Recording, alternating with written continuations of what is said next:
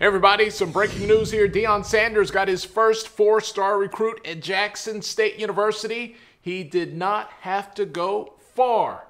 On Friday, Shedeur Sanders, his son, a four-star quarterback, announced on Twitter that he is going to help his dad level up the playing field for HBCUs. Now, he originally committed to Florida Atlantic University for former Florida State head coach Willie Taggart, but he has now flipped, the number 216 prospect in the country according to 24/7 Sports.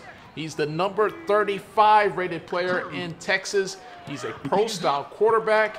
He is going to get it done, it seems, at Jackson State University. So the big news, commitment flipped in-house, literally.